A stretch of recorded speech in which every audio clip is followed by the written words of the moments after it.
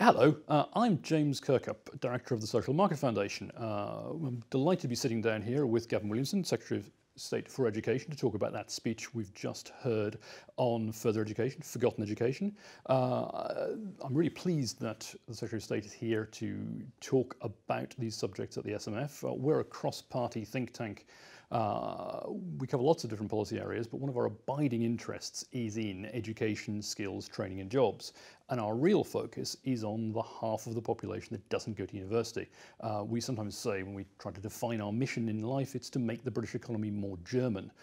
So lots of the things we've just heard from you, Secretary of State, are extremely interesting to us at the SMF. I'm very glad that you're here to talk about them further. Thank you. Pleasure.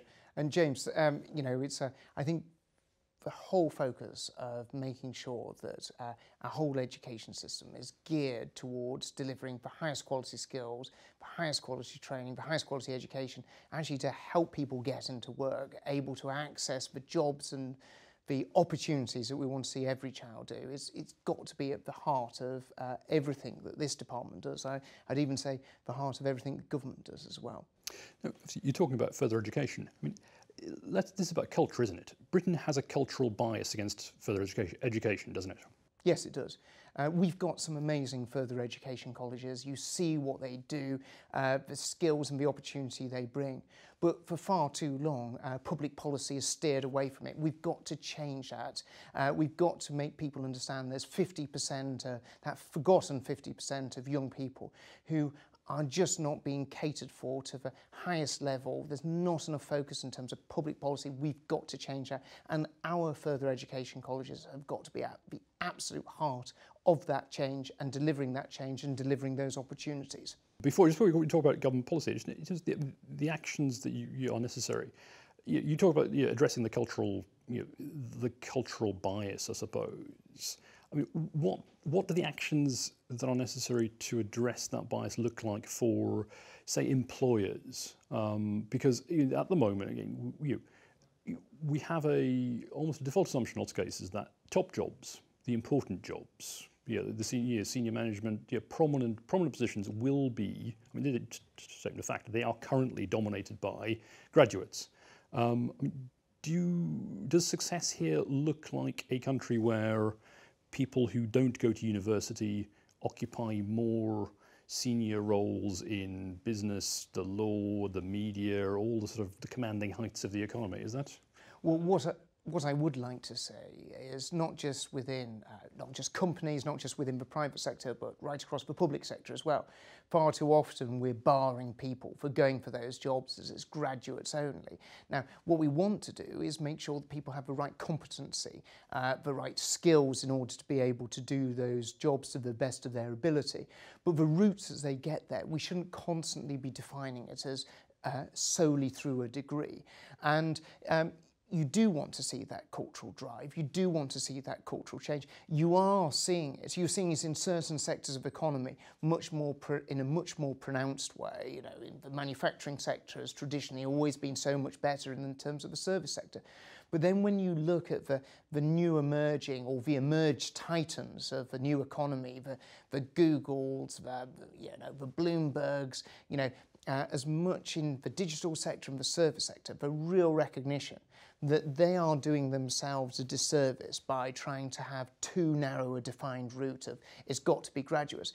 And you're seeing an amazing push, especially in the digital sector, of how they tap into young people coming in through the apprenticeship route, how that they can add so much value. And that's not to ignore the university sector, and the university sector will always play an absolute vital role, but making sure that they're not closing their minds to 50% of the young people who offer so much potential.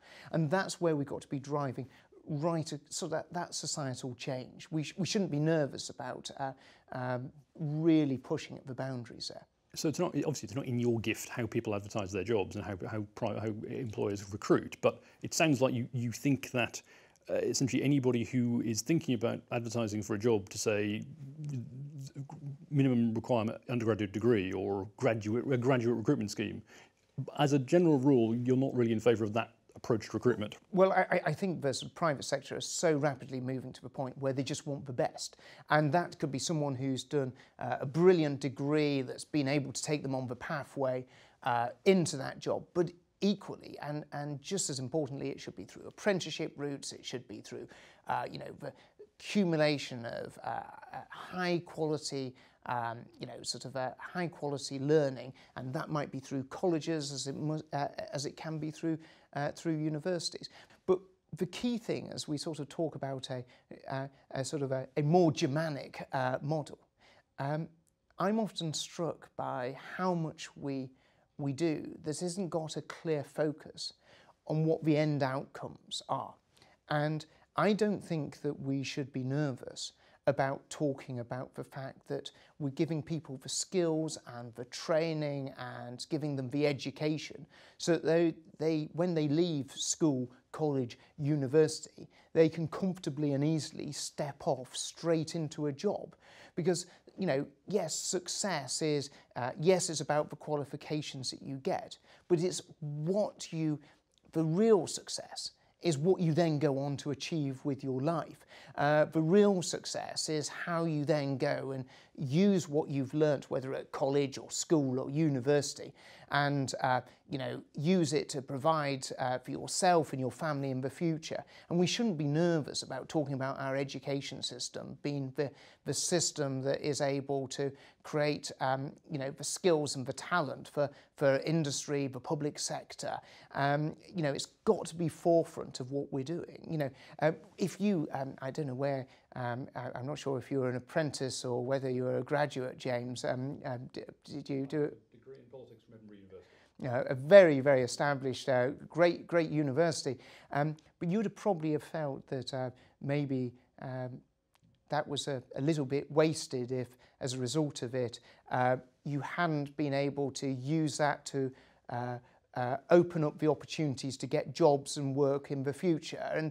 And we shouldn't be nervous about talking about the value of education to lead us into work and making sure it ties into work as much as possible. We've got to universities, and obviously the big theme of your speech is 50% here, 50% there. I mean, forgive me for saying you don't sound like someone who's terribly persuaded by the idea of targeting a target of 50% of school leavers going to university. We've let public debate be so dominated for literally decades with an obsession with a 50% target. What we need to be doing is obsessed with what are the outcomes for young people, and that can be brilliantly delivered through colleges as it can be through universities. And sadly, what we've seen over the last decades is actually the number of people who are benefiting from learning, especially maybe later on in life.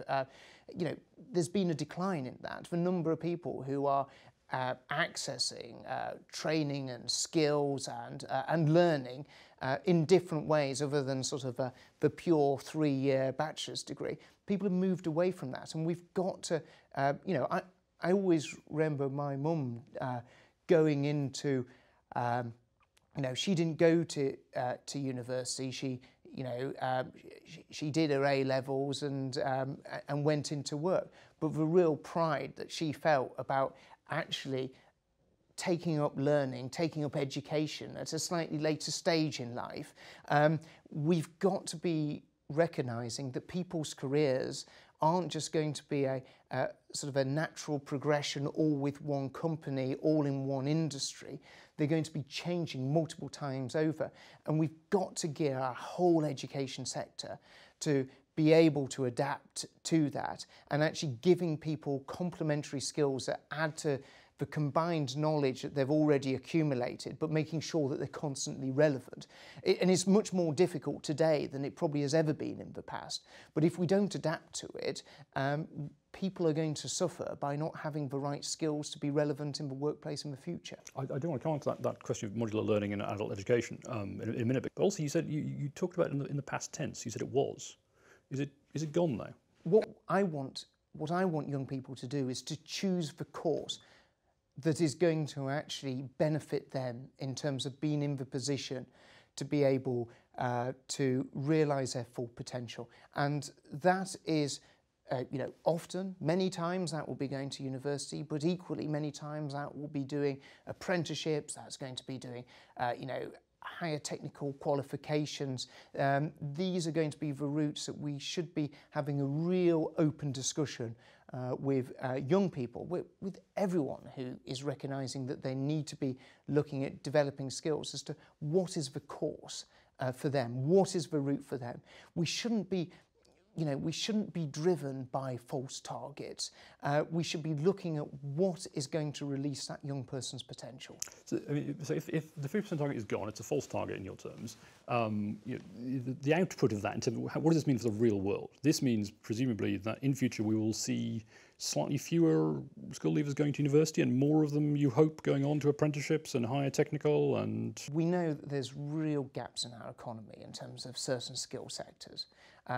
We see both the college sector and the higher education sector with real skills and real ability to skill people up in these sort of job shortage areas. We shouldn't be nervous about having that conversation about how we work with these sectors to make sure that they're offering young people the qualifications and the skills that means that when they actually finish their courses, they're able to go into jobs.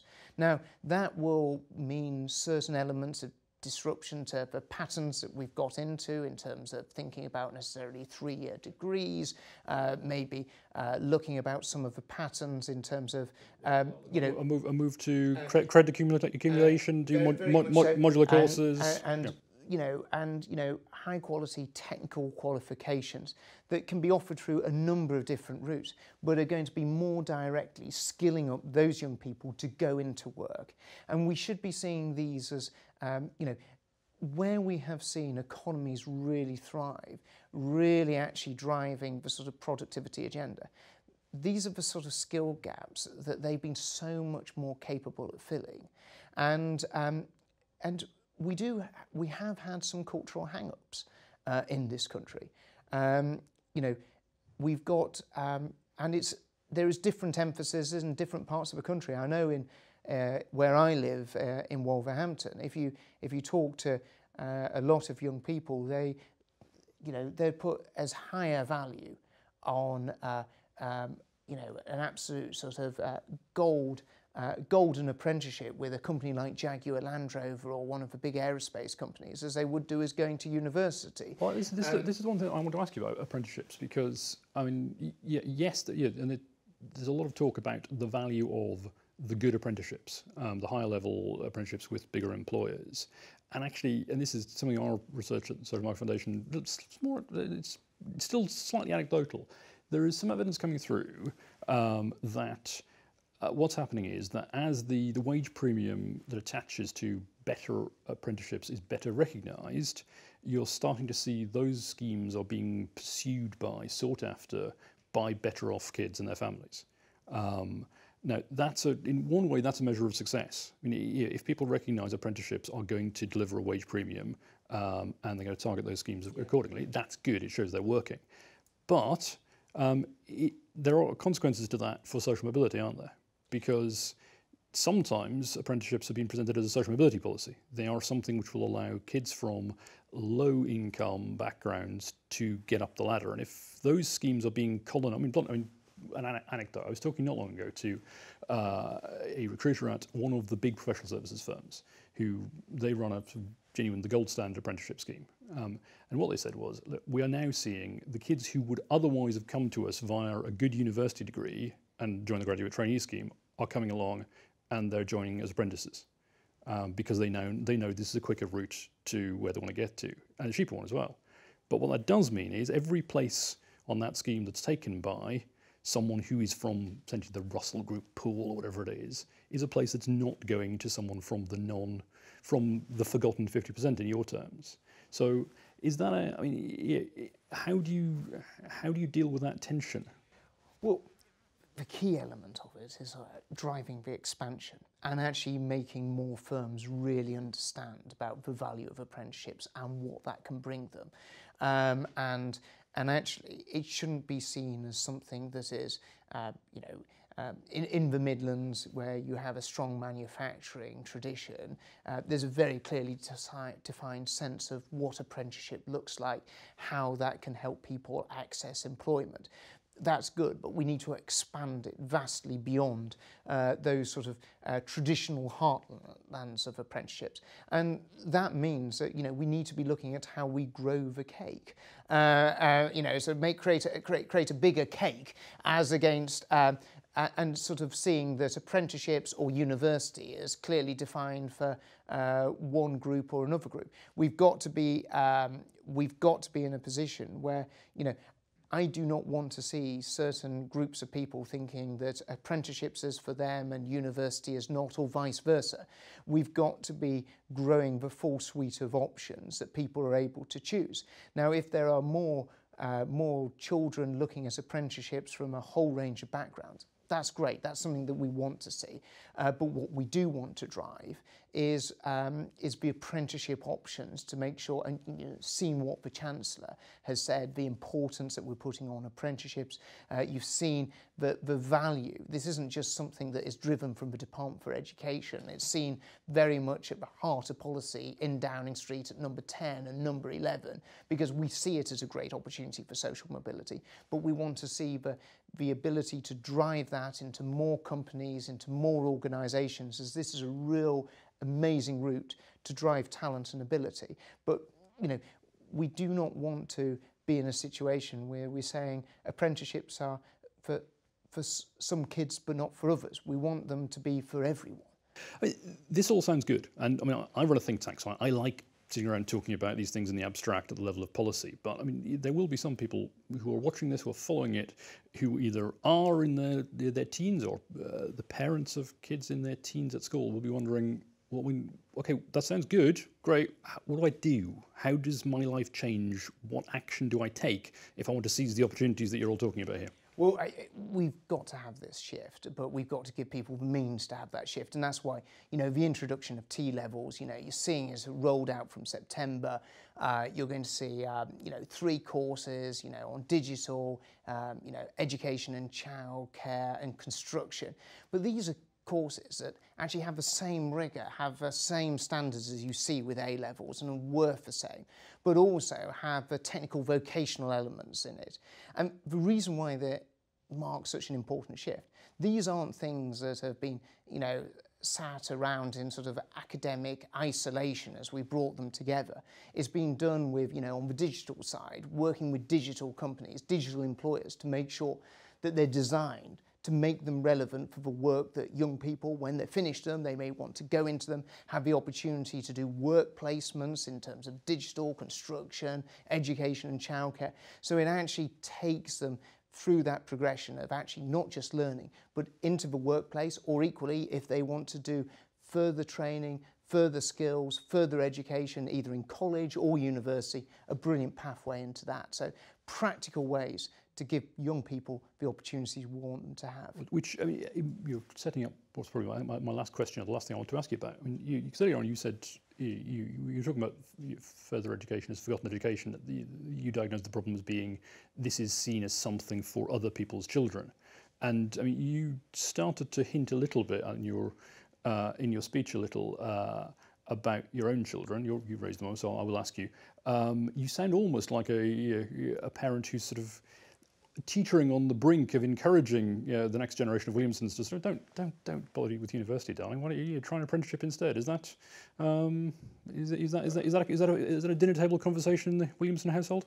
Yorkshire folk always like to make sure that they, money is very well spent, and the idea of earning and learning, I always think is rather appealing. Admittedly, 2 teenage daughters and dad's telling them what to do doesn't always. Surely they acknowledge your natural authority at all times. Doesn't always end well, but you know, I'd be incredibly, like all dads, I'll be incredibly proud as to whatever my children choose to do. But you know, I sit down with them, I talk to them about actually the real options that can be offered in terms of if they go down an apprenticeship route, how that can really work for them. And I think that's much more of a conversation that a lot of parents are having, whereas You know, I think to myself when I was at school, so many of my friends, so many of the friends that I was at school with were having those conversations about, you know, they wanted to, you know, get a good apprenticeship, go to college. You know, some of us went off to university, but many of my friends went straight into work, ended up doing HNCs and HNDs, and that's really worked for them. That's led them to real great success. But there's far too many conversations that are had with young people where it's seen as this binary sense of, you've got to go to university. That's the only option for success, and if you don't, you fail something. Yeah, and that's the wrong conversation to be having. And this is where public discourse has forgotten about that other 50%, and therefore you've not seen the focus in terms of policy thinking, attention, and resource going to that other 50%, and that leaves our whole country weaker. But also, we're doing a massive injustice, an incredible injustice to that 50% of young people that actually, for one reason or another, university doesn't work for them, and we've got to drive better options for them. And we shouldn't be, we shouldn't be shy of pushing that right to the top of a policy agenda. And the thing that I think is so different, because we've had these false targets of where we've just been pushing, young people, go to university, go to university, go to university. And we've not had the honest conversation of what is it that's going to work for you? What is it that is going to be able to release your dreams and opportunities? And it could be a whole range of different things. And yes, it could be going to university. Yes, it could be going to college. Yes, it could be going and getting that apprenticeship. And, and what I think is so unusual with things at the moment, you have a Prime Minister and you have a Chancellor and you have an Education Secretary that are all completely on one mind, that this has got to be part of the top part of our policy agenda, and we've got to deliver this fundamental reform in this area. And if we don't, we are just going to be repeating the same mistakes that this country has been making for the last 40 and 50 years. If we don't drive this change, you'll be sat with another Education Secretary in 10 years' time, and they'll come up with the same diagnosis of a problem, and they'll say that they're going to act. But this is our time to act, because the economy is fundamentally changing so rapidly as a result of coronavirus. If we're to address the challenges of all those seats that we won for the first time in 2019, we've got to look at different solutions to the problems that are so prevalent in so many of those seats. And it is that sense of mission and duty that I think will genuinely lead to major fundamental change that we will, in 10 years' time, if you can be bothered to have a chat with me, James, I would hope that we can point to these changes leading to deep structural change in the way we view the opportunities we're providing young people, and how that leads on to a whole host of other benefits in terms of societal change, economic productivity change, but equally the life chances of that forgotten 50% that we've just not done enough for. I can't make any promises about where we'll all be in 10 years' time, but I can guarantee that for as long as I'm at the Social Market Foundation, for as long as it exists, our door will be open to politicians who want to come along and talk about further technical vocational education and things we've been talking about today. So the invitation stands to you and all of your colleagues in the House of Commons. So, but for today, thank you very much, Gavin Williamson. Thank you for coming to the Social Market Foundation in virtual form, at least. And thank you everybody for watching on whichever camera it is there. Thank you.